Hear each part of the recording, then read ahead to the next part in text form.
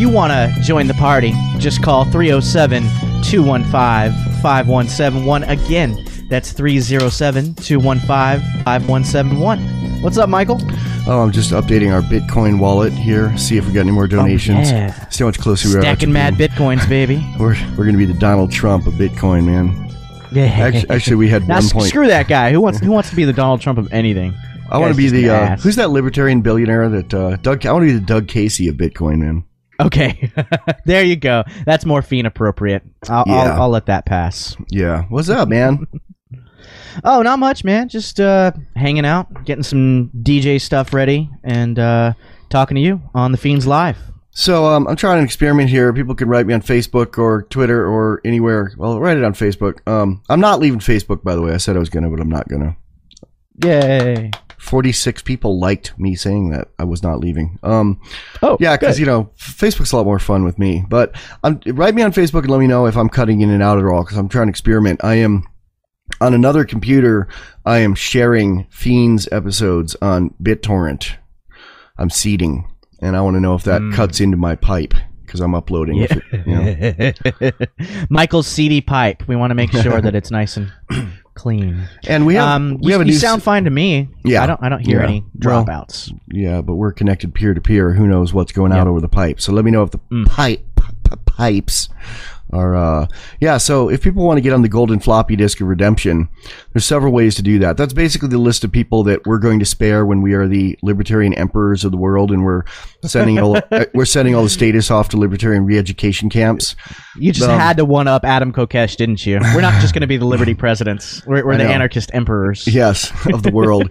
And we're going to have the golden floppy disk of redemption is the people who will be spared from being sent off to those camps by force. Liberty force. Yeah. I'm Adam Kokesh. Okay. I want to rule with anarchy. So if you want to be on the golden floppy disk of redemption, you can either donate money or you can seed. And if you want to seed, you want to torrent, you want to take place in this global drone-proof empire that would keep us going after, CISPA or whatever comes after it takes our servers and our website. Go to the website now and go to Torrent Club. It's a link at the top. It tells you how to do it. You leave your computer on overnight for a few weeks or months, and you help out. And there's also a Twitter feed. There'll be an ad coming up today for that. It's twitter.com/FeenTorrents. That's where we update when the new episodes come out. Oh yeah. And give people another pitch as to why they should do it. I mean, why is it important to have torrents of all the Feens episodes rather than have them in the drone-proof bunker already at freedomfeens.cz? Why this additional protocol? That's good too, but actually Václav, the guy who runs the drone-proof bunker in Prague, the Prague Republic, is also doing the torrenting. And he's also going to be in charge of our Buttons EU, our European button company. So we got buttons coming out. Freedom Feens buttons. I'm excited about that. Buttons. It's the one thing that was missing. If you would ask me the one thing that's missing from Freedom Feens, it's buttons. You've read books, attended lectures, and you know the Constitution well enough to know it's a well-crafted blueprint to create an ever-increasing federal empire. But there's one thing missing. Buttons! Freedom Feens will soon have buttons. We'll have Freedom Feens, Anarchy Gumbo, and 2 designs of Guns and Weed the Road to Freedom. Wear them with pride. Use them to start conversations with statists. It'll only be $6 for 4 buttons, including shipping. And that's the ad that I wrote for it, but we don't have the buttons yet. Yes. That's some live advertising from Michael W. Dean. Plus, I mean, chicks love buttons, so hand them out as gifts to all your girls that wear backpacks with buttons on them. Yeah, and it's like and the cheapest punk jeans. It's the cheapest merch. Whatever you kids are doing these days. It's the cheapest merch you can get. They're like $1.25 each, and like a T-shirt's like $15, and a calendar's like $15, and bumper stickers like $4. But buttons, man, buttons are cooler. I want to bring back buttons. Buttons were, when I was in punk rock, it was like you could tour if you didn't have a record, and you could tour even if you didn't have T-shirts, but you had to have buttons to tour. Yeah. It's about the most low rent merch you can get. What about stickers though? I mean, stickers are pretty cool too. Maybe we should think about doing stickers. Yeah, I don't know. Stickers though too tend to end up on other people's property, which isn't our fault because we're not doing it. But it's like buttons end up on your body, so it's on your clothes, so it's your personal space, you know? So you own stickers, it. Yeah. Okay. You know, like I don't want someone putting stickers all over the window of some store and then the store owner contacting us and saying, "Why'd you do this?" You know. I'm not saying we'll never have stickers. Yeah. But, okay. Yeah. Buttons for now. Buttons for all. Yep. And just, call and buy some buttons, y'all. Emberly McCullough is going to be doing the button. What's the word called? Fulfillment. Yeah. So when you order one, she's going to be the one shipping them out for you. Good agorist chick. Sweet. Kudos to her. I think that gets her on the golden floppy disk of redemption, doesn't it? Oh yeah. Oh, even better. She's going to be like in charge of herding the other people off to the camps. She'd hate that. Yeah, she would. So we had to really back out, man. We had to really things like that. Just back out of that like a crawdad. Just walk away. So we had horrible sync problems on last week's cast until we fixed it, and about 60 people downloaded it when it was wrong. We'll never make that effect again. I think it was we got a government infected us with a Stutnex virus that instead of being aimed at uranium centrifuges, it only affected audio editing software. Yeah, because we both were having problems, and so it was like horrible. The common thread, I guess, can we say that? It was RetroShare. I don't know if that's what actually caused it, but we both downloaded RetroShare. We noticed that our hard drives were like open to the network, so we had to plug that hole. But then even after, like, it was giving us both problems. Like for me, it was the program would keep recording, but it would record just gobbledygook and mix my words together. Worms. So, I figured out what it is when we say worms. It's us calling the state insignificant worms. Worms. Yeah. Do you think the state is insignificant worms? Yes, Why? I do. They're just worms, man. Okay. Friggin' worms. I'm gonna try not to cuss. So I think we need to start a serious national conversation about taking guns off the streets if cops are the ones holding those guns. Yes. Or, that's the first step. I guess ideally the final step, the final solution would be taking the cops off the streets. Yeah, but now I'm guessing you're... I'd be happy with limiting cops. What was the thing? I'd be happy with limiting cops for now to single-shot black powder muzzleloaders.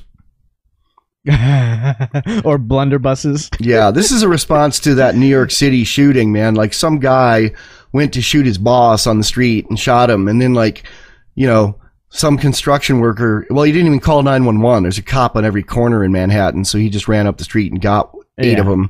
And they came down, they started shooting into the crowd to get the guy with the gun, and they shot him, but they also shot 9 innocent bystanders. And killed 1 and 8 were wounded. 9 people. That's the gang that can't shoot straight, man. Totally. Yeah, and I think it's been confirmed now, hasn't it? I mean, the New York Times had a write-up on it, basically blaming the cops for all this. The New York Times, of all places. Yeah, and Bloomberg. They had witnesses who had been shot by the cops saying, the cops just came around the corner and started shooting, and I got shot. And Fox News even, took them to task for it. And Fox News is usually, their two running conversations are basically God bless the troops and the NYPD are the heroes right next to the troops. Yeah. So that's a nice black eye on the state and on cops. And how do you think, has Michael Bloomberg responded to this? I heard he went and visited one of the guys that was shot by the cops. Oh, yeah. He said, I want to praise the heroism of the police, and we need to talk more about a serious national conversation about taking guns off the streets.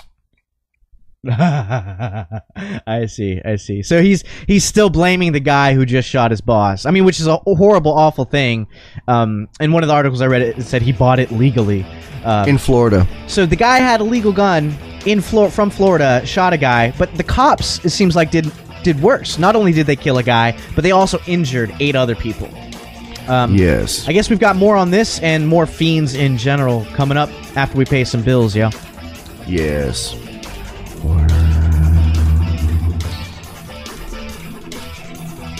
Worms. It's the Fiends. You want to what? You're a little crunchy. Really want to say ah? You're a little crunchy when you yelled yo there. But you don't need to turn down. Just don't yell. Or buy a compressor. I got a compressor. Just don't yell. I have a compressor, which is why I need a compressor. I usually compress and post, so I don't like to have a lot of physical boxes making my stuff no post, man. There's no post. You know, I was reading about there's no post when it's live. I was reading about the band Kraftwerk the other day, the 70s and 80s and 90s German electronic band who actually influenced a lot of electronic music. And I was looking at their equipment, and it had a picture of their sequencer, and I'm thinking about how, like, well, sequencer, that's like a little button in Neema's software, and the sequencer was like a box the size of like a car engine with a bunch of buttons on it. Yeah, that'd be cool to have if you had the room and the money for it, but I can't have a lot of boxes, man. I do everything in a closet with no ventilation, so come out of the closet. A bunch of hot boxes making everything hot. Come out of the closet, Neema. Then I couldn't podcast. I couldn't podcast. So yeah. So MetroPipe, we just had an ad for them, but their service is up if you have it, but their website's down for a couple days, so you can't sign up. So you can either wait, or you could go to Bola VPN, BOLEH VPN.net, our other service. Yeah, definitely do that. I was downloading some stuff today, and I had PeerBlock on and my VPN, and everything was just so quick and easy, and I didn't have to worry about my IP throttling me or shutting down the internet like they do sometimes. So that's a good double whammy if you're trying to torrent things. Use Bola VPN and PeerBlock. Yeah. So Indiegogo, one of those fundraising cyber begging kind of companies, you know, our friend that's doing the printable gun was using them as his fundraising thing, and they shut him down and kept all his money. Are you serious? Because it was a gun thing. Wow. Yeah. I don't know who told them to do that, That's but insane. They did that. Yeah. What's the name again? Indiegogo? Indie, like independent. Indiegogo. Do not use them. Boycott them. Indiegogo. Yeah. Wow. How much money did they take? I don't know. I know he had at least one donation of $1,000, so it was well over $1,000. Oh wow! I think it was a few thousand. Now I hope at the very least they, make those donations null or something and give them back to the people who donated to them in the first place. I know. I mean, because then those people can just donate directly to the printable gun guy, not go through something like Indiegogo. Yep. So I want to thank Sean Duvally for setting up our Fiend torrenting and setting up twitter.com/fiendtorrents, which only has 16 followers, but if they're all torrenting, that's huge. But we need more torrenters. We need more seeders. And you can help without spending one dime, not even a post 64 dime. Or a pre 64 dime. And no dime at all. Here's something about if you become a seeder on that. I'll tell you a little secret is that Anarchy Gumbo podcasts are often recorded weeks before they're being released. So if you're torrenting them, you're going to get them weeks before they come out on the website. It's like, special benefits for members of the Golden Floppy Disk of Redemption. Right. So basically they're able to get it as soon as you're finished editing it and put it up in the server, huh? Yeah. You know what's funny? You know how on like some of the recent casts I've been bragging about my books and like, what a badass author I am and stuff. And I'm like, yeah, I mean, they're not, this isn't like self-published stuff. This is like, every Borders books in America carries my books. I've said that. I didn't know this, but Borders books applied for bankruptcy in February 2011 and haven't been open since. There's not one in my town. You didn't know that, man? There's not one in my, well, why didn't you say anything when I said that then? I don't remember you saying Borders. I thought if you did, I thought it was okay because you're just trying to say, hey, it's in bookstores. Yeah. Nope. I don't know. Everything that I've seen as far as brick and mortar bookstores is Barnes and Noble and like little mom and pop shops like Bookworms. Stuff like that. Worms. Yeah, but I think even Barnes and Noble, they can't last that long. I think the only reason they're hanging on is because they've got the Nook and they're trying to get into e-publishing as well. Yeah, they'll end up online only and then get bought out by Amazon probably, and then the Department of Justice will sue Amazon for some shit. Oops. Well, there's a friend I have on Facebook, and he always calls Best Buy the Amazon showroom because you go look at Best Buy, and then you go back to Amazon and get the better prices. Barnes & Noble's kind of the same thing, but there's a name for that. It's like whenever I go to Barnes & Noble, I see the books. I'm like, do I really want to spend $25 or $30 on this book when I can get it at Amazon for like a third of the price? I know, man. So, I know. Yeah. Yeah. So, I know. Anarchists and hurricanes. Oh my.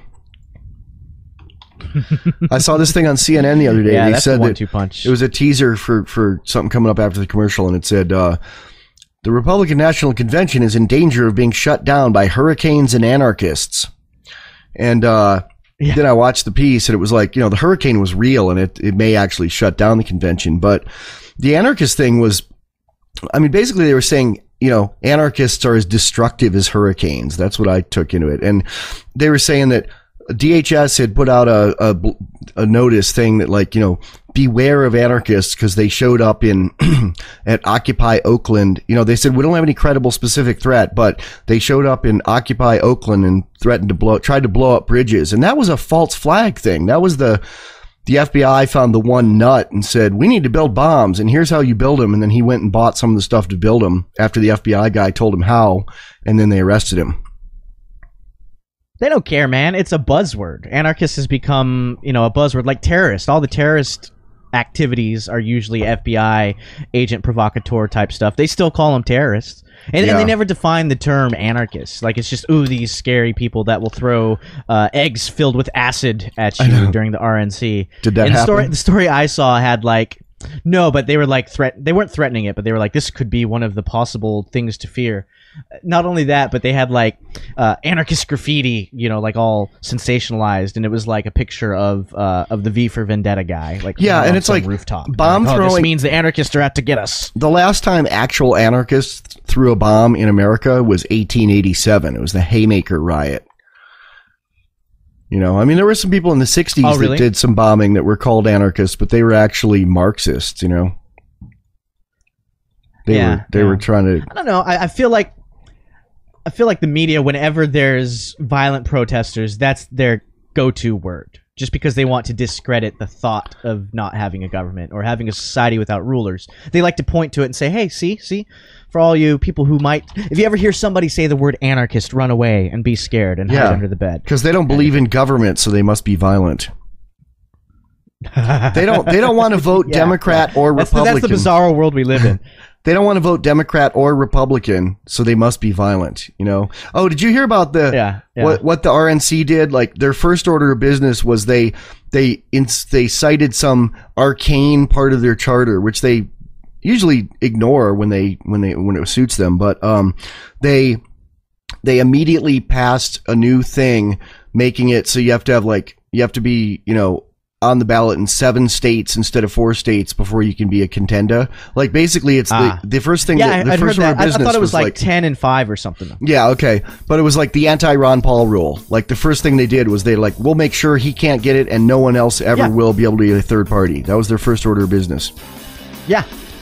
Oh, and they did worse than that. They're trying to keep that whole Ron Paul thing from even getting a peep out. But we'll have more for you coming up after we pay some bills, yo. Peep. We're gonna sell some stuff, man. I like selling stuff. Anarcho-capitalism. Want to search porn in private? Or maybe you just want to talk to your friends without some tech goon hired off a pizza box snooping through your private thoughts. MetroPipe VPN is a secure computing service operated by privacy-loving anarcho-capitalists. Accounts can be had for as little as $7.50 a month. They take Bitcoin, don't keep any logs, and hate nanny intrusions as much as you do. Get a 25% discount by going to metropipe.net/feens. That's metropipe.net/feens.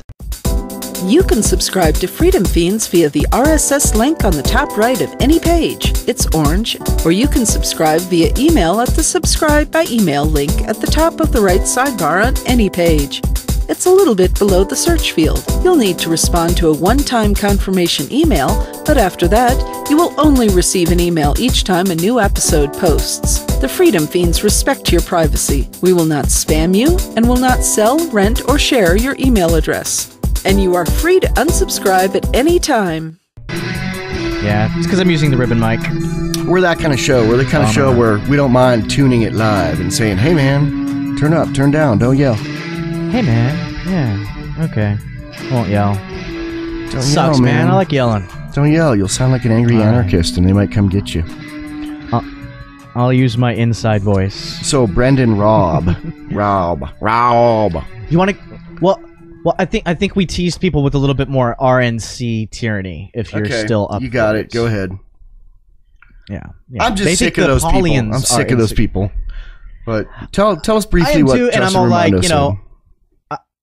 Well, I'm not trying to say that, Ron Paul's the way to go and fix society through government or anything like that, but it is important to see what the Republicans are doing. Well, he's a threat. Right now. It's interesting to me that he's a threat to them. Yeah, exactly. Because not only did they do what you said and change on the fly the amount of states you have to have a plurality in before you can have your delegates on the floor, they also did something that, according to Justin Raimondo, not even the Communist Party of the Soviet Union required, and is unheard of in even Red China. And the rule here was an hour before the delegates vote, they must write down who they intend to vote for. Security. So it's like, security. Okay, let's see. We have a Ron Paul supporter. Security. Exactly. I mean, how can that make any sense to anybody? And how is that democracy in any sense? Voting for Romney.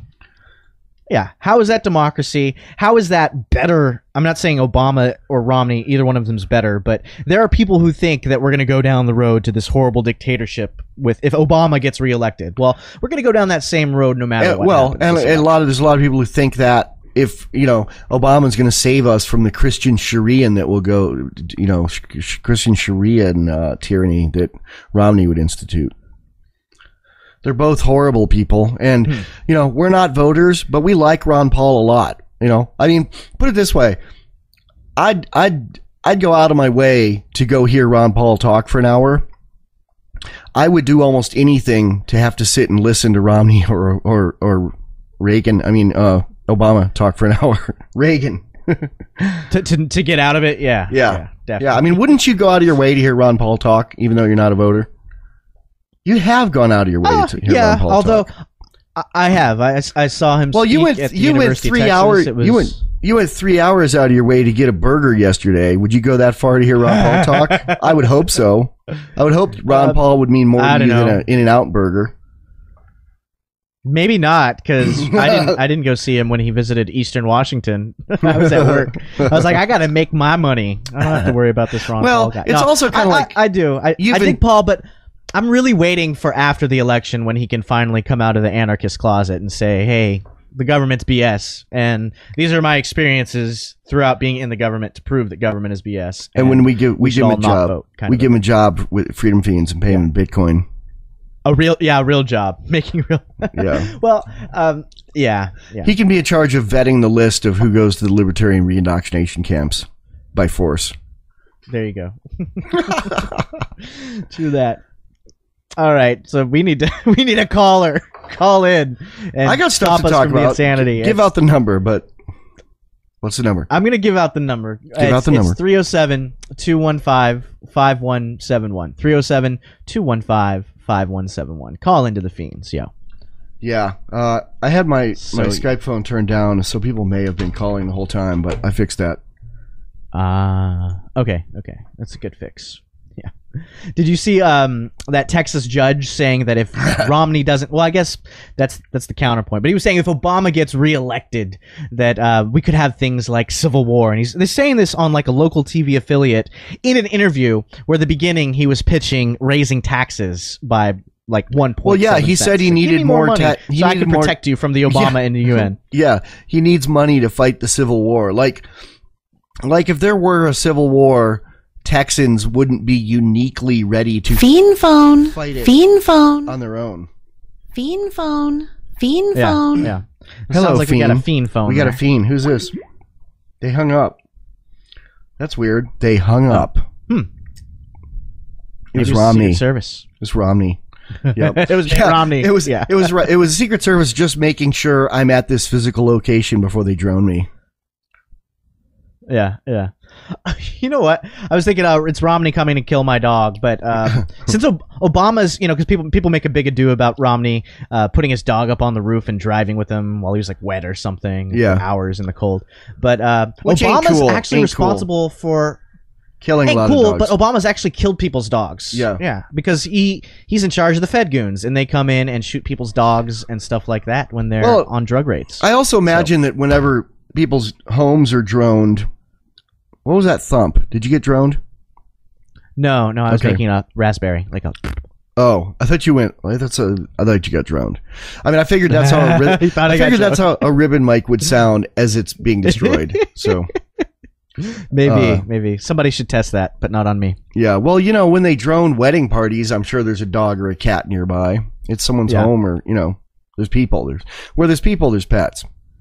Yeah, exactly. Yeah, exactly. Yeah. So, but yeah, I mean, I guess it's worse that Obama's killed a lot of people as well. So, but I guess that's just for all the liberals out there who are saying, "Oh, Romney is not good on dogs." Well, Obama's not good on life in general. He likes to kill people.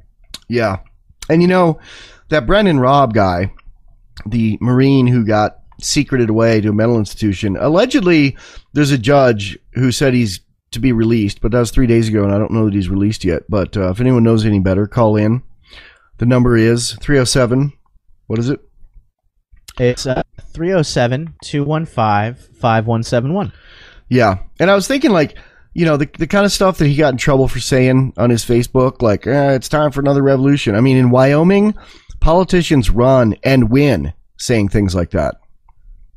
Yeah, well, I mean, this Texas judge was on local TV affiliate in Lubbock or somewhere near the Panhandle, and he was saying this. He's a public official saying, Obama's going to call in the UN troops, and I'm going to stand in front of their armed personnel carrier and fight back and not let him into my town. How come the Secret Service isn't knocking down his door? I know. I guess because he's calling for more taxes. Yeah. I was wondering if, what if the arrests of these patriot types isn't intended for a chilling effect, but rather to shake the trees and see who says what about it on the internet. And kind of like a test run, like a dry run kind of thing. Like what would happen to get more names for the list. Kyle Bennett said, "Yeah, traffic analysis. It's a tried and true method. There's something to that." Yeah, I could see that. Although it seems like they could do that simpler than getting egg on their face like this. Because from what I understand, there hasn't been anybody. They don't care if they have egg on their face. Yeah, I guess that's true. But they are lazy, so I mean, they had to get up off their asses. I don't know. Maybe the Secret Service guys were bored that day. Yeah, they just had that tyranny lust that they get. He was one of the things that Brendan Robb said. I think this is the thing. I don't think it was that I'm going to start chopping off heads, quoting the hip hop line. I think it was the thing that really got action taken against him was he said the Bush family has a secret castle in Colorado where they have sex with children. I think that's what did it, man. Did he have a link to that? I'd like to look into that. No. How many voters does it take to change a light bulb? How many? None. Voting can't change a thing. Or I like that. That could be a T-shirt. Or there's too long to be a button. But then there's another ending to that. It's how many voters does it take to change a light bulb? None. They just sit in the dark. Yeah. It's our job to turn on the light for them. Yeah, I really think that was the Secret Service calling, man, because someone called us and hung up. Maybe it was the wrong number, I mean, they were trying to call their Aunt Jenny, and someone said, "All right, Fiend, what do you want? Who are you?" I'm sorry. Click.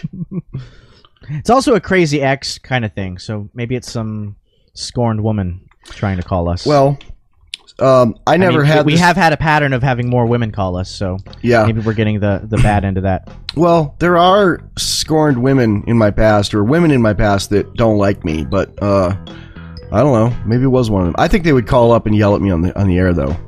Okay. Well, if you called and hung up, call back. Unless you're the Secret Service, then leave us alone. Leave us alone. But if you're not, we'll hopefully hear from you on the other end after we're done selling some stuff. Yeah. Well. Want to contribute to liberty but short on cash? You can help the Freedom Feens without even spending a post-1964 dime. Download uTorrent and start seeding Feens episodes. Follow twitter.com/FeendTorrents to grab the past episodes and new ones as they post. Leave your computer on, seeding the torrents, while you're at work or asleep. The more people seeding the Feens, the more drone-proof we'll be when the boot comes down. That's twitter.com/FeendTorrents. Should decisions on what you put in your body be left up to people whose very job depends on keeping certain plants illegal? Or do you believe in freedom of ingestion? The Genome Project is a cannabis science community founded by a leading DNA scientist. We fight ignorance with information. We don't have all of the answers, but we put all of our proceeds into finding them. If this requires sequencing the genomes of a forbidden plant, we've done it.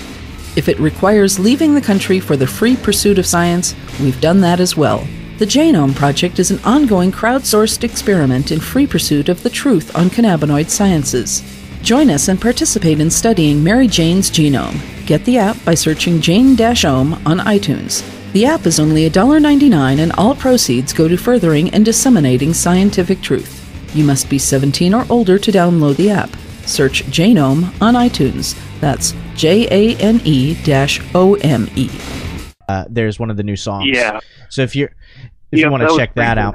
You know, we never finished saying that if you downloaded last week's episode and it was like everything was out of sync and we were talking over each other, just delete it and go to the website and re-download. We re-edited it and actually renamed it. It's now called in Soviet Russia, Drug Consumes You. That's the fixed version of that. Yes. It was fixed on Stitcher, so. It was what? Okay. It was what on Stitcher? Fixed? He said it was fixed on Stitcher. Ah, good. Yeah. Yeah, they probably check the RSS feed every hour or so. Excellent. So anything on your mind, Worms. Will? Any other questions you have? I don't know. Not really, not specifically, I suppose, which I probably should have prepared a little bit better. Have you seen our movie Guns and Weed: The Road to Freedom? I've watched some clips of it. I've watched maybe the first, I don't know, is there 12 clips 16, on YouTube? I've 16, maybe watched yeah. 4 of those. There's some point where it's kind of, I don't know, it's preaching to the choir. You know, I don't know how many weed documentaries I've watched and all that. So I enjoy it, though. I mean, But how many guns and weed documentaries have you seen? You know what? There's probably 0. That would probably be the first one. Yeah, that was so actually I do need to finish it. one of the comments on YouTube was, "This is the best guns and weed documentary I've seen." LOL. Appropriately named, yes. Yep. Are you a gun guy, Will? No, I'm not. I mean, I own a rifle, but I'm not a big hobbyist or anything. Well, if you own a rifle, you're a gun guy, I think. Okay, close enough, I suppose. I'd like to, I'm actually going to be moving here the next 3 weeks to the libertarian paradise of Chicago. Ugh. Ooh. So- Why? Well, I think I live in a small town, and I think that's kind of, I mean, I have to have the freedom to live, and a big city offers amenities that a small town obviously does not. So I would be free to enjoy, you know, being able to go to concerts and events and museums and such that I can't, you know, so I'm not basing it because I like the politics of Chicago. I'm just basing it because I think it'll be culturally, you know, I have a suggestion. Fun time. Move to Cheyenne, Sure. Wyoming, which is a really much freer place than Chicago, especially for guns and in other ways. And it's like, you know, hour and a half drive from Denver. And Denver is a pretty major metropolitan area. Right, yeah. Well, I don't know that this will be a long-term move. I'm 25, so I could see myself being there a few years, and then, you know, I've looked at, you know, Wyoming and New Hampshire, and maybe that's the next step. If you're 25, you probably like New Hampshire better. Wyoming is more, I don't know. Well, I guess if you can tolerate, you know, living in Chicago and you want to be there for cultural stuff, then by all means. But I think it'll be a good experience, and maybe you do find that, hey, there's just way too much state here and I want to leave, but maybe not. I mean, Call us You after won't know lived until there. after you live there. Call us after you lived there for a while and give us a follow up. Yeah. I'll have to report. Yeah. Yeah, but Chicago isn't Chicago like near the border of some other state that's a lot freer? Not really. Okay. Indiana so. and Wisconsin. Toledo, isn't Toledo pretty close? Well, that's Ohio. That's not any freer. Yeah, that's a ways. Yeah. So Yeah, I think the it's whole not Midwest near area is free. pretty unfree. Yeah. So speaking of Yeah. freedom, and California hippie Marxist freedom, Neema, let's talk with our guest here about this free speech monument, which I'll link in the notes in Berkeley. Do you want to read this short description of it? Yeah, it's Neema? called the Free Speech Monument. It looks like it was big from 1991 to 1994, so it's pretty old.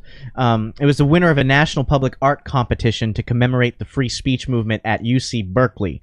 And basically the idea is within this, I guess, 6-inch diameter piece, there are no laws that are applicable within the small space. So it's kind of like an autonomous zone, and people can, I guess, can you write things on it, or is it just you stand on it? I'm not really sure. You stand on it doesn't make and too clear. smoke a joint while firing a gun. And naked. You say it was naked. 6 inches? Yeah, it's 6 inches off ground. But the theory is that if you're not on the earth, you're not on the laws of the land. So I'm thinking, like, what if we had Lib Bear in balloons? You know? Yes, a Yeah, sky I city. I don't think we want to test the U.S. government's dominance of airspace, though. You know, they don't take too kindly to that. I'm pretty sure they would consider the airspace their jurisdiction. And balloons They probably couldn't. balloons are easy Yeah, to they couldn't shoot down. drone us from there, though. Balloons are easy to shoot down. Yeah, they wouldn't need to. Yes, It'd be yeah. pretty easy to shoot a balloon down. You can do it with a pistol. Nice try, but I think we need something a little bit more secure. Probably not work.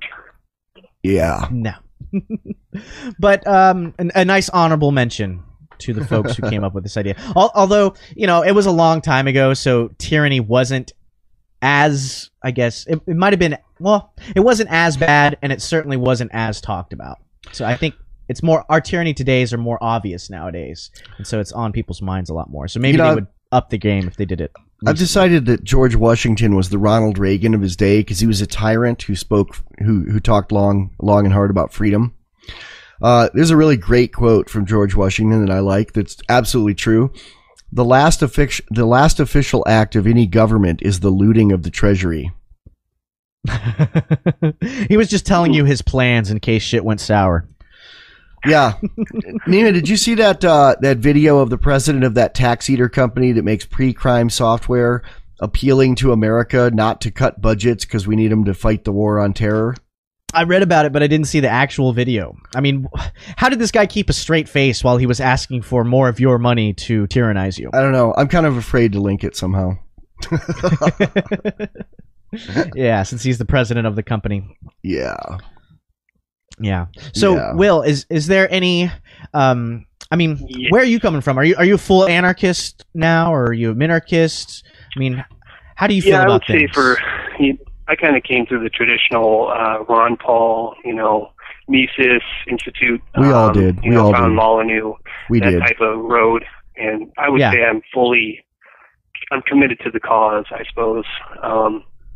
So yeah, there's definitely, I'm in Iowa, so there's not a lot of people who I suspect think like that. So I'm hoping in Chicago, with that type of population, I can at least find some like-minded people. So Yeah. Well, I hope so. there's a lot of how do you weird. feel? There's a lot of Go ahead, weirdos Michael. there's a lot of weirdos in Chicago, but I imagine they're all Obama voters. But there's probably a little pocket of yeah, I think predominantly. Yeah, I saw there was a meetup group of market anarchists in Chicago, so that's a promising sign, I think. So It's probably put on by the We'll Secret see. Service to find them. yeah, I don't know how things are going elsewhere. But I know in Austin, which is like, people always call it the island of blue statism in the sea of red statism. I really haven't seen very Right. many Obama stickers, bumper stickers or signs, or very many Romney bumper stickers or signs. In fact, the only Romney bumper sticker I saw was like, go ahead. I think people I don't think they're excited this year, either side really, but people will still vote, but I don't know that they're as enthused either way for Mitt or... We got Ian calling in here. We got to take this call here, but call back anytime, sure, man. All right, thanks. Thanks, All right, Will. hey, thanks for having me, guys. Bye. All right, bye. Hello, this is the Fiends. Who's this? Hey, Michael, how are you? Hi, who's this? Michael, this is Jazz from Vancouver, British Columbia. I just came across your article on the website on Google, and it's kind of interesting. You take live callers on the radio? Yeah, you're live right now. Am I live on the air? Yeah. Yeah. Oh, great. It's nice to be on the air. You guys are doing a pretty cool thing about taking live callers on the air. I'm just curious to find out, have you adopted a new technology, or are you still using the same technology that you posted on the internet? We'll keep answering. We're actually going into a break right now. So for the folks listening live, Hi. No, I'm let's Jared J. do you wanna it keep on recording? Let's do it. Yeah, we'll record it. This will go on the archive. Which article are you talking about? I'm not sure. I've done a few. Well, I'm looking at the Home for All Things Michael WD, and Okay. this is how to take phone calls on a live internet or radio show. Yeah, we're still using that. We talk to each other with Mumble, and then we're using Skype. You're calling in on a phone number that goes to a Skype, and we're using Skype. Okay, so I'm looking at some of the pictures the way you've taped the headphone to the microphone and all the other phone jacks and the mixer board.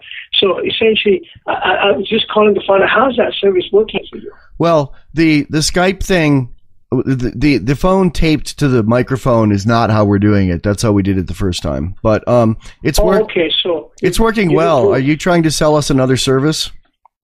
No, I'm not. Actually, I'm a small internet radio station here in Vancouver, out of the basement, and I'm just kind of curious to see if there was any further development in the design or the setup that you have. I might be able to, take some notes from you guys. No, it's working great. I should actually take that picture of the microphone with the headset taped to it off, because I think several people have been confused.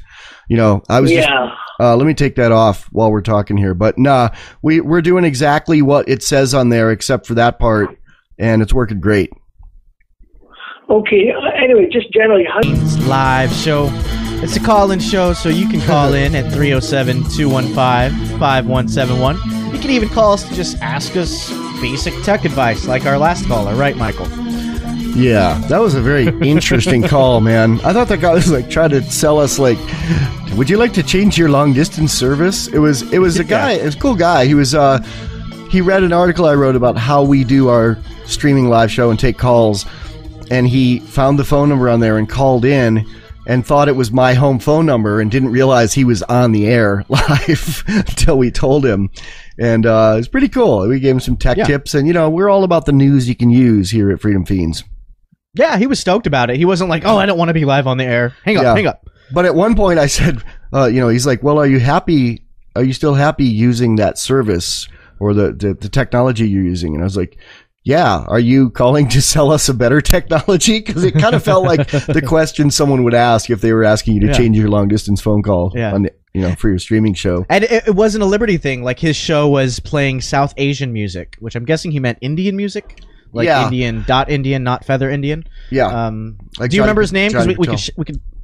No, but we told him to listen, so he's probably listening right now and mad at you. And if he wants to call back and yell at you live on the air, but you're saying it was love, and you're I wasn't hating. You're. I guess you could call me Southwest Asian. Not Southeast you're Asian. Persian, which has common bloodline with India. Well, they're both Indo-European, so yes. Yeah. Close enough. I think they're actually both part of what's considered, what's that word that Hitler stole and screwed up? Aryan. Yeah. Mm-hmm. Yeah. We're fellow Aryans. Fiend phone. Oh, he's calling back. No, Fiend phone. It's Chandler. What's up, Chandler? Hey, man, what's up? Hey, what's up? Talk to us. Kind of bummed. I went into town today, and I went past the local civic center, and they were having a gun show. So I slammed on the brakes and drove into the parking lot, but there was only 15 minutes left. Oh, so that's why you were bummed. You got a lot of background. You got a lot of background noise there, man. Are you in the shower? No. Okay. Let me see if it's you. Yeah, it's you. you want to call right, call right back? Hang up and call right back. I think it'll sound better. All right, man. All right. Okay. Thanks, Chandler. Boy, that did sound like he was in the shower, didn't it? Yeah, there was some hissing in the back, but maybe he's outside on a windy day. That could do it too. No, it was something electronic. It was too. Yeah. So anyway, we liked the phone call that we got from the guy that asked tech questions on the air, and we respect that. And we're part of the Liberty community, but I guess we're also part of the streaming radio live show community. Yeah, the internet radio community. It's the Fiend phone. It's the people Fiend community. phone. Yeah, draw a Venn diagram. Fiend phone. Fiend. Draw a Fiend Venn phone. diagram. Hey, what's up? God, you Hey, still sound like is you're in the that shower, man. better? No, I think No. it's tolerable though. it's tolerable. Keep talking, Chandler. Keep talking, Chandler. What's up? Oh. So, did you get a chance to check out that video I posted? Nah, I get so much. I mean, No. I'm not being rude, but I literally get 100 Oh, yeah, I can- 100 emails a day of people saying, Yeah. check out this tyranny or redemption. And, I have a chance to see about 10 of them, maybe 5 of them. Yeah. What was it? Is Tell this, us I don't about is it. this Well, is this the delete Facebook video? Is that what you're talking about? Yeah. Okay, yeah, I didn't watch just it. but I'm think it's looking at it now. interesting. I don't know, man. I have mixed feelings on the social networking thing. I Well- think it does a lot of good, like what we're doing now. Yeah, it also lets the world into your bedroom, including the government, and it's like, actually, I could tell you why I didn't look at that one, was because I did a lot of soul searching last week and decided to delete Facebook, and for about 4 days I was posting, hey, everybody, you can follow my RSS feed or whatever, Twitter or whatever, but I'm not going to be on Facebook anymore. And it was not a reaction to the Brennan Robb thing, it's like, they got my number anyway, they know who I am anyway. It was more about distraction, because I spent a lot of time on Facebook, and I really got on there for one-way communication. I got on there to promote my shit. But first of all, you can't really promote your shit just posting it. You have to interact with people. But second of all, it's really fun to interact with people. And I ended up spending way too much time on there, and it was kind of getting like a drug addiction. I wake up, it's the first thing I check. I'm like, check 5 minutes later, 2 minutes later, and I was like, and then I realized it's a really useful tool. Like the other day when I was trying to find somebody to do our fulfillment for buttons, it wouldn't work that way on Twitter. First of all, I have 2,000 something followers on Facebook and 200 or 300 on Twitter. And, but it also, Twitter just doesn't really work that way for some reason for me. So I realized I couldn't I couldn't do the things I need to do without Facebook. So, I decided to stay on, and it was a major decision. And then somebody sends me a thing that says why you should get off Facebook. And I'm like, I'm not going to go through all that again. So I didn't click on it. Yeah, I mean, I feel the same way. I noticed that in the past, Facebook has become a real-time consumer, and that's not what bothers me so much as the fact that online social networking in general, I think, has taken away from people's real interactions, and I think that's the problem. Well, I don't have real interactions very much, so I don't care about that. And Facebook Neither do I. Facebook is the symptom. It's I'm the problem. It's kind of like if someone's trying to get off drugs and they live in the big city and they think, well, if I move to Iowa, I won't be able to find drugs and I'll be fine. And no, a drug addict can find drugs in Iowa. You just go to the welfare office and talk to the first person you see out front and you can find drugs. Literally, that's how people find drugs in a new city. Oh, absolutely. But, and I think that or the methadone clinic. Yeah, and I think another thing that played into my thinking with that is just the security. I've really been, you and a few others have, really been pushing that. I have a friend who's been trying to beat it over my head for over a year to really study privacy, online privacy and security and tech stuff. And I'm really starting to dig into it. And you got to be careful, Facebook and Twitter and all the different social networking sites, they're popping up left and right. There is a certain amount of a security risk there. And it's not just, the government's going to get you. I mean, you're exposing yourself to marketers, to predatory people, and well, I'm pretty good at blocking marketers and predatory people. I mean, I told you my ban list is 300 people on Facebook. Right. But, really the thing is it's a trade-off. Simply, where privacy stands now, since it's not included in major software, like, like email programs don't have it, and you have to download it and add it, and people have to know how to use it. It's not, grandma's not going to use it unless it's grandma like Mama Liberty. She uses it, but basically, if you are only doing secure communication, you're going to be talking to like your 6 friends, and that's it. And you can't promote stuff. I mean, the way the internet works, literally the way it was designed, is for openness. And as soon as and in openness, you're exposed to everything. And as soon as you try to put some blocks on the everything, you greatly reduce the number of people you're talking to, good and bad, Well, one of the solutions me and you had talked about, Michael, was having a browser that's dedicated just for stuff like Facebook. Yeah. So you can use your VPN and use a different browser like Firefox, and then only do your Facebook on Google Chrome or something like that. Well, I would also say you shouldn't use your VPN with Facebook, because then that gives the central scrutinizer like a narrower band of like, okay, somebody's doing something encrypted on this secure browser. The same IP address in Luxembourg is being used for this Facebook account, Yeah, that's the mistake I made when I first started it out. I would actually go a step further. Have 2 different computers. Exactly. I mean, you can get a cheap or build, like in my case. I go to the state surplus sales, and you can buy a computer for $35, and you don't need anything special to surf the internet. Well, I would also say I would use the good computer, the fast computer, for the non-encrypted stuff like Facebook and, editing your video and stuff like that. And the secure one wouldn't have to be as fast, because a lot of stuff you do secure is just text-based. Like IRC chat and things like that. You're talking on text, and like any old computer will work fine for it. Yeah, well, did you hear what a lot of people in Egypt were doing during the revolution? When they cut off internet, a lot of the communications were coming through on Blackberries, and BlackBerry well, it's not by default, but automatically has a built-in feature to encrypt communications. And that's how a lot of people were planning events in Egypt, was through encrypted BlackBerry messages. Yeah. So, I mean, it's a really good tool to use. I remember hearing that, but who uses Blackberries these days, though? I mean, everybody's got Windows phones and iPhones. You can probably buy them cheap. You can probably buy them cheap to use too, because no one uses them. Yeah, I do just a monthly paid service. I think they'd be better than non-encryption, but I wouldn't trust encryption that goes through a major corporation either. No, because they have to get backdoors. All right, we're out here. Hang on. All right, it's the Freedom Feens live show. We've got Chandler St. Pierre on the line with us. And what's up, Chandler? Just chilling, listening to you guys. Just what? Yep. He said just chilling and listening to us. Guys. Cool. I like that you listen to us guys, because I think there's a lot of people who call in. I think you actually did. Did we have a caller when you called in? No. There's people who call in while we have a caller on, and I think that's kind of strange. Are they not listening to us or something? Maybe they think we have like a call screener or a call catcher, and they're gonna like that. LRN, like a Free Talk Live, exactly. Yeah, because you can call and get put on hold, and then you come on after the next caller. We got just like that.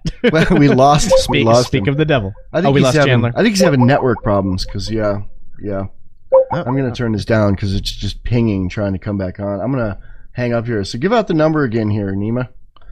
Yeah, well, Chandler already knows it. Chandler, call us back if you'd like. And for those other fiends out there, or maybe people just listening to us and haven't heard of us before, give us a call, introduce yourself. It's 307-215-5171. Again, that's 307-215-5171. Is that Chandler again? Fiend phone. Yeah. Fiend All right, phone. good. Chandler, are you there? What's up, Chandler? Very strange. My VPN cut out and it disconnected me. Are you calling us through a VPN? Yeah, I had it on. I didn't even realize it, and I looked up and I was like, maybe that's why it's lagging. Is it off now? Yeah, it's off. Okay. We're still having a lot of audio problems with you here today, but talk loudly and clearly about something. Yeah. Well, he was talking to me about data mining through Bitcoin when we were on the break. So, what have you found out about that so far, Chandler? Actually, I haven't been able to find a lot. I was listening to a show that a guy did, and he's quite versed in computer stuff. And he didn't come out and say it. He just said that I theorized that the whole initial, when Bitcoin started up and people were there was a program you could install on your computer and all this stuff. And that hackers, whether they be white hat or black hat, might have been using that as a giant data mining operation, kind of like you know how there's that SETI program that you can crunch data on your computer. Same idea, using everyone's computers, kind of like how you hackers use bots. So it was interesting, I mean, I don't know either way. I've never used Bitcoin, so I'm not. Well, I'm using Bitcoin. I'm the one person here that's using Bitcoin, so I'll tell you what I know about it.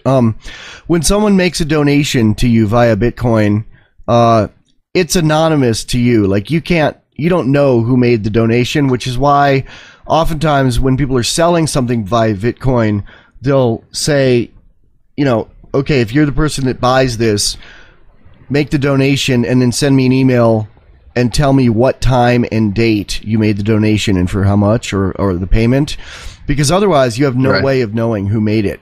However, there is a public site where you can see all Bitcoin transactions made, and if you know someone's Bitcoin address, which if they're taking public donations like we are, you can enter that in there and see what date and time what amounts were made to that address.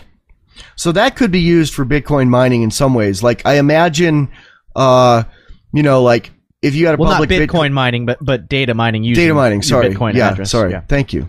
I imagine it might be possible if you're not using encryption and stuff to figure out who's buying what on Silk Road, because you could see. On Silk Road, you could see what address the payments were made to. I think most people do it with, like you have to contact them securely and get it. But I suppose, a law enforcement agency could buy something from somebody and then they'd have and this wouldn't be a method for busting the seller. It'd be for busting the buyer. Like if someone's using their public Bitcoin address, which is listed on a website somewhere as this, this is so-and-so, and if you want to make donations, if they're using that same address, I think there'd be a way to figure out when payments were made to that on Bitcoin by knowing the user ID of, the Bitcoin address the payments were being made to, and then look for amounts that are the price of the drugs being sold, what time and date those were made, and you could do a whole lot of number crunching and possibly pick out of the pile, this person bought something on Silk Road with this Bitcoin address. Can you have a private Bitcoin address or like a one-time use Bitcoin address, kind of like cell phones? Yeah, you can. Once you have the Bitcoin wallet, I think it gave me an option to immediately generate 5 Bitcoin addresses. I generated 2, one's for the Fiends and one for the Dean. One for the Fiends and then one for Anarchy Gumbo, right. And if I want to get, take payment for something I'm doing with somebody, work I'm doing or whatever. Okay. I think either way it's going to be good. I mean, I think as the state starts to crack down, they're cracking down on London sales and flea markets now. So this alternative form of bartering is just going to rise, until people have had enough and just say, we're not going to comply with this ridiculousness anymore. Right, but I think like with everything, it's smart to not put all your eggs in one basket. Like, don't go and put all of your money into Bitcoin. Hey, Chandler, have some physical gold at your house or whatever the case is. I just noticed your video casting. Turn off your video, and it'll probably sound better because it's using some of your pipe. Yeah, talk a little bit now. Let's hear you. Is that better? Maybe. I don't know yet. It's just my computer. It's been running. It's interesting. I was telling you in the message how things were kind of messed up after I installed RetroShare. Yes, we experienced the same stuff. Well, when we were doing our show on BTR, I used Skype and call into BTR, and I didn't pay much attention at first. Usually it lists either like a 1111 Skype number or just a my username. And it was a 255, which I guess is a Los Angeles area code. 255. Well, that's what I looked up anyway, and it was in. And what? What about it? Well, I just thought that was weird. I think that's a foreign, non-U.S. area code. Okay, well, and I didn't have my VPN on because I figured I don't use that when I'm using Skype. So anyway, at the end of the show, you end the episode and you end your call, and I ended my call on Skype, and I clicked end the episode, and my computer crashed. And then when I rebooted and went back into BTR, it was still there. I left it on for an hour and kept trying to end it. How often do you reboot your computer? Oh, I shut my computer off. This one every night. Yeah. Here's a tip, news you can use. If you want your computer to run better, even if you're someone who leaves it on 24/7, like, seating or whatever, reboot it at least once a day. With home computers that aren't built to be servers, if they run for weeks at a time or even days at a time, things get kludgy. So just rebooting it kind of clears all the junk, clears the memory dump. Chandler, have you purged all the RetroShare paraphernalia from your system? Oh, yes. Okay, yeah, good. And a couple of things. Well, Neema, there was something other than RetroShare installed, and you had to install that manually, and so did I. What was that called? It was like a GNUP or a GNPU key or something like that. It was something that RetroShare said was necessary. I had a hard time finding that. Well, it actually showed up in programs if you go to in Windows to I'm on a Mac. Okay, well in Windows if you go to the delete programs, it's listed there. Yeah. Yep. Okay. Worms. Well, we are about to I'll go let to you guys go so you can take some other calls. All right. Have a great night, guys. Thanks, Chandler. All right, thanks, Chandler. Yep. Worms. So we'll take more calls after the break. Yeah, just let it ride. I mean, after breathe. After we go sell some stuff. All right. It's so hard to undo that stuff, man. It's the Freedom Feens Live. Worms. Yep. So what's up, Michael? Worms. Yes. We're gonna make a Freedom Fiend button that just has worms on it.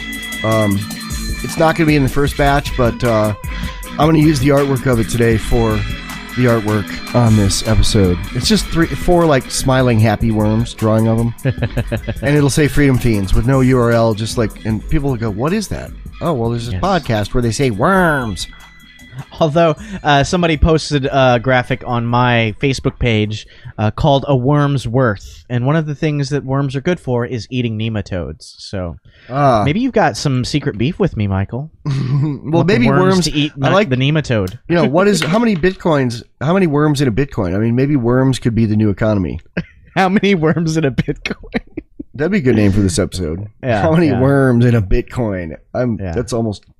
That's almost better than the really scary one. In Soviet America, I kind of like it. Yeah. In Soviet America, a social network follows you. I'll just put it in the show notes of how many worms in a bitcoin. Okay. Nice. Speaking of evil things and scary things, there was a write-up in the Wall Street Journal, an opinion piece about autonomous kill drones coming soon. Ugh. Yeah, drones that don't, no Cheeto eaters required. Like, you don't have to have the computer scientist geek back in Nevada eating Cheetos with his feet up, killing people. Like, the drones will decide who to kill, which really, like, violates the 3 rules of robotics as written by, who wrote that? Isaac Asimov. Yeah, robots famed aren't science supposed to fiction harm writer. people. Although the politicians will probably pitch it as, "Hey, we'll save all this taxpayer money because we won't have to buy as many Cheetos." And the opponent and the guy that's doing that, his opponent will say, "My opponent is trying to kill American jobs." Yes. Not only the Cheeto eater drone killers, but also the Cheeto factory workers. Yes. I did not have sex with that prostitute.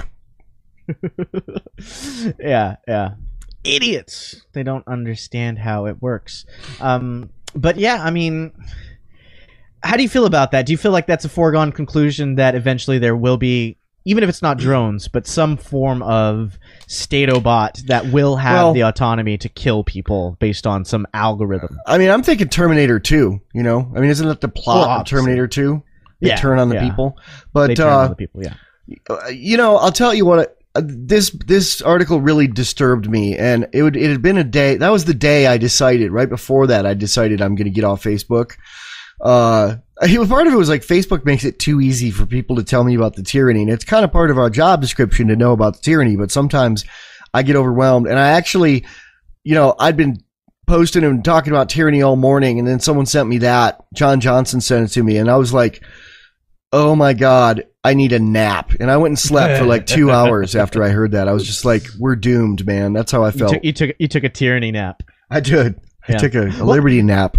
It's funny because even the Wall Street Journal writer understands that, hey, this is kind of scary, but the only solutions he offers are government solutions. He says that first we must establish an international legal framework for the use and development of combat robotics. Yeah. And, and it's like, no, that won't work. Then the international framework will just be the final arbiters of your life. It's like, I don't care if my life is, it's equally bad for my death to be decided by a robot than it is for it to be decided by, UN officials in Brussels. But I think it's even worse to have killbots because I think there's more mistake possibility there, Or there's more tyranny possibility there too, because I really think that governments will argue this isn't murder because no human is pushing the button, even though it's programmed by humans. Yeah. And they could also say, "Oh, sorry, it was a program error." Yeah. And kill somebody that they really wanted to kill, but they don't want to have the blood on their hands, so to speak. Maybe the Wall Street this is in the Wall Street Journal, right? Yeah. An opinion piece. If you think about the average reader of the Wall Street Journal is probably a guy who makes a lot of his living from stock dividends from the companies that are going to be making these killbots. Yeah. Could be. So I'm surprised they even covered it. Maybe it was their like way of nod, wink, wink, saying, "Hey, your stock's going to go up, but we don't want to we don't want to sound horrible." Maybe. There was some valid points in the article, though. Namely, or one of them that comes to mind is the genie's out of the bottle now. I mean, there's no going back on the drones. We're gonna have drones. Even if the United States said, "Hey, we're done with drones," something like 50 other countries are developing drones, from China to Pakistan. Any country with technology that you can think of has their killbots rolling off the floor or in design. I could see a Second Amendment solution, which would basically mean everybody gets to have their own kill drone in self-defense. Well. Maybe there's an upcoming market for drone defense initiatives. Like you could have, I don't know, anti-drone guns on top of your roof or something. There's actually a bill that I read about in the Casper paper because our state senator, what's her name, or state congresswoman, there's one of them, Cynthia Lummis. Yeah, she's backing this bill that'll prevent using drones for spying on Americans on American soil. Which is kind of interesting because I think most Wyoming Republicans would be all for using them to kill brown people in the Middle East, but they don't want them, because one thing they're going to be largely used for, and they already are, is for like the EPA has drones, and they're gonna like fly over your ranch and go like, "Oh, you have too many cows for the amount of water you got on your land, and we're going to take your ranch," Yep. And ranchers hate that. And I imagine in Wyoming, there's probably a whole bunch of people who are upset thinking the drones could spy on them and rat them out for having too many junk cars in their yard. Yeah. All sorts of other nonsense. Yeah. Although Lummis is no freedom fighter. I mean, I sat there and watched her at a town hall praise Paul Ryan's plan and not even mention Ron Paul or the Federal Reserve when it came to fixing the economy. She was just like, "Oh, Paul Ryan," like she was on his dick or something. Yeah, and I think she actually chimed in on the junk cars thing and was in favor of regulating it, which is really none of her business. I mean, she is the state senator. She shouldn't be chiming in on Natrona County issues, Yeah, not at all. I could be wrong about that, but I think she did. Or one of the senators did. She may have, and it wouldn't surprise me because I bet a lot of the rookie reporters in Wyoming would think that she has some kind of say in it and ask her that question. Yeah. Although Lummis should have known better to say, "Hey, that's not my jurisdiction. Right. I don't have an opinion," or "no comment," whatever the case is. I don't know that she said that, but I seem to remember that there was somebody. It was either her or one of the state senators. What are their names? Enzi and. There's Enzi and who's the doctor guy? Yeah, John Barrasso. Right. One of those three people chimed in on the spice issue too, and was like, "We need to outlaw it." I don't remember which one it was. Did that get banned federally? I thought, or is it in the process of being banned federally? I thought I remember reading something that they were putting it on Schedule 1, bath salts and spice or synthetic marijuana. I don't think it's passed federally yet, but there's a lot of states and local jurisdictions that have made it a felony. Yeah, I've read about that, but I also read something, I don't know if it's already passed or if it's on the way, but I think the feds are working on or have already implemented putting bath salts and spice on Schedule 1. So getting caught with them would be the same as getting caught with pot or crack or heroin. Spice is dangerous because you don't know what's in it, and different people make it different ways, and it's like it's a total unintended consequence thing. Like, I talked to a state rep here who was like, yeah, I don't really want to add more laws against stupid shit, but kids smoke this stuff and they end up in the hospital and the state has to pay for it. And I'm thinking like, well, that's because pot's illegal. If pot were legal, no one would go buy the shittier chemical pot. Yeah. Not only that, shitty but chemical pot. But why does the state pay for people's medical bills in the first place? Because they have to, because we got to take care of the cattle. Exactly. We got to keep those taxed livestock healthy. Sick slaves can't work. Sick slaves can't pay taxes, man. Yeah. I mean, you just see the disingenuity of every government program and every government solution to a problem, because all the problems are caused by a government intervention in the first place. But they never say, oh, well, we should repeal this law and that law when they're talking about fixes.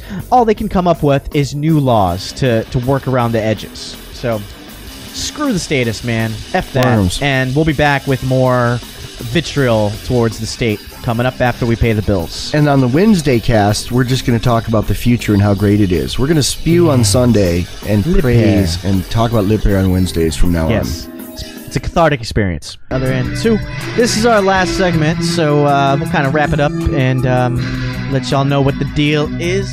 What is the deal, Michael? I don't know. I got a cat on my lap. He's standing on my lap, not sitting. It's kind of fun. Okay. It's voluntary, though. It's not like when the TSA is all up in your junk. Right. Did I tell you about when I got groped? No. Do tell. I did. I got groped. I was hoping... I guess I knew that Austin's airport had the TSA, the new checkpoints, the newfangled things with their body scanners and their gropers. That was actually worse than in Hawaii, but I was hoping that in Hawaii they didn't have them because they had such a small airport. But no, they had them there too. They also, in the Hawaii one, they had a big, like, never forget September 11th thing, like right near the TSA checkpoints. So while you're getting groped, you sit there and look at all the propaganda and just think of how ridiculous it is. And the guy who was touching my junk in Hawaii, he was like trying to like have good customer service. Like he was real friendly. He was like explaining everything he does. I guess this is all required. But he was real friendly. The guy in Austin was like 7 foot tall, like 300 pounds, and just like forcing his hands on me. And it was quite disgusting. Although, they didn't really cut my junk. It wasn't as horrible as some people, at least my experience. I've heard of people getting, fingers in their labias and stuff like that. Not that I have a labia, but that kind of invasiveness. I didn't really experience that, but it was still super horrible, disconcerting, uncomfortable making. And they even like tried to make it seem like we were the ones. It was our fault that we decided to opt out, because most people just like cattle go through the new scanner. And they try to position the scanner as, hey, it's safe. They have a little sign on it saying, hey, this is not an x-ray. This has been deemed to be safe. And it's just like one sentence. The AMA has actually contradicted that. Yeah. Some people have contradicted it. And there's two types. There's like millimeter wave, and then there's a different one. The ones that we had at the airports I went to were millimeter wave, which they say is safe. But I talked to another tech guy who is a friend of mine, and he was saying that he opts out not necessarily because of privacy, but because of safety reasons. He was saying the millimeter wave stuff, it actually vibrates the particles inside of you, and that's how it reads the vibration. So it basically makes your atoms vibrate, which is not a very safe sounding thing. Yeah. So I mean I didn't verify that. I don't know exactly how the technology works, and I really don't care. If you try to shoot different types of waves at me and you're the state, I'm going to try to opt out. I mean, I hate being touched by a person, but at least I know they're most likely not going to give me diseases or hurt my DNA, and they're wearing gloves. So it's awful. Both ways are awful, but I'd rather have... And plus, I feel like...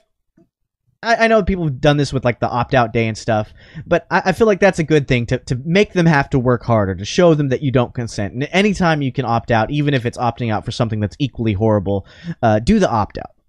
I want to give out the call-in number here for our last segment. It's 307-215-5444. 307-215-5171. That's 307-215-5171 here on the Freedom Feens. And, so opting out. Yeah, didn't Whoopi Goldberg, was it Whoopi who called George a terrorist for telling people to opt out? George who? George, who does the I.O. festival. I know the George you're talking about. Yeah. Did she say that? She called him a terrorist? Well, she's on The View, right? Whoopi? I don't watch The View, man. I know she was. I don't know if she still is. Yeah, it was when she was on. They were talking about, and there's these people who were telling people to opt out of the TSA pat-down, and I think that the government should be investigating whoever started this as terrorists. Fiend phone. All right. Fiend phone. Fiend phone. Hello, Fiend. Who is this? Hey, Michael. This is Sean the Valley. Hey, Sean. Oh, what's up, Sean? It's our BitTorrent guy. What's up, Sean? Hey, how you He's doing? a super Neema? fiend. He's a super I'm fiend. doing good, man. He's How on are the you? golden floppy disk of redemption. Yeah, he's near the top of the list there. Yeah. What's up? Hey, I'm just calling to let you know I just signed up for Bola VPN a few hours ago. Oh, why? Because you couldn't get on MetroPipe? Yeah, I couldn't get on MetroPipe. I signed up for a month. I'll use that for a month. I'll try MetroPipe for a month after that. MetroPipe's good too, man, and they're friends of ours. So yeah, let us know. Are you using it right now? Yeah.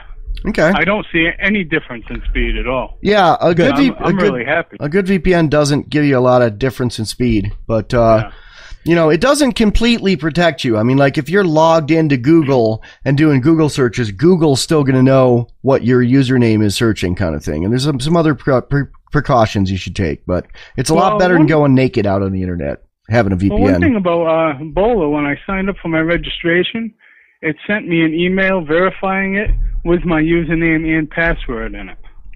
I thought that was kind of strange. Yeah, that is kind of strange. Like naked. Yeah. Well. Yeah. Yeah. But. Yeah. No, I'm really happy with it. So I'm thanking you for the recommendation. Did you use the Fiends code? Fiends code. Yes, I did. Fiends code. Fiends code. So you asked us for the WAV file for the Fiend phone thing. And I was like, you don't want to use that because then you'll be confused. And you're like, I know the difference. And you just said you'd put it on your phone for when I called you. Did you install it? Yeah, it's on my cell phone. Okay. I'll call you after the show so you can test it out. When it rings in public and people ask you what the hell your ringtone is, what do you tell them? It hasn't rung in public yet. Because you only have it when I call, right? It's not your main ring. Yeah, it's only for you. Okay. I think you should make it. They already think people at work already think I'm crazy anyway. I have the headphones in at work, and I walk around going, worms. Nice. Worms. Nice. What do you do for a living? Can we ask? I'm an electrician. I do construction. Cool. Well, I imagine there's a lot of people who work construction that are fairly liberty-minded. Am I talking out of my ass there, or what do your colleagues feel about stuff like that? There's a very small amount of us. Most of them are really statist. Oh, really? Really? Yeah. Why do you think that is? They're really hardcore, Republicans. Got to get that black guy out of office. Ew. But I'm not racist. Yeah, they say that. Right. Yeah.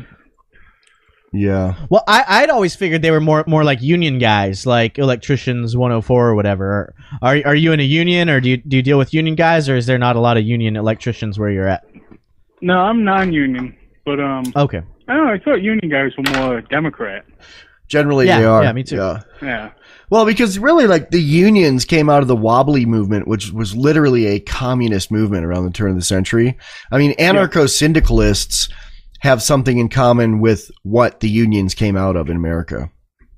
Yeah. Yeah. I was in the union years ago. I didn't care for it. Yeah, I bet not. Did it care for you? Not really. Yeah.